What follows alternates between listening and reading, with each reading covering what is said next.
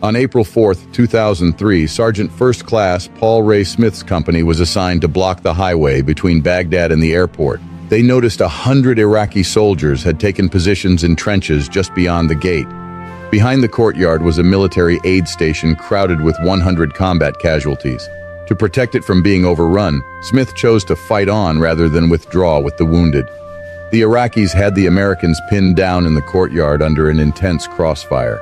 Smith took command of an M113's machine gun and held off the Iraqis. As the battle ended, Smith's machine gun fell silent. His comrades found him slumped in the turret hatch. Before deploying to Iraq, Smith had written to his parents saying, "There are two ways to come home: stepping off the plane and being carried off the plane. It doesn't matter how I come home because I'm prepared to give all that I am to ensure that all my boys make it home." Sergeant Smith was posthumously awarded the Medal of Honor for his heroism and sacrifice.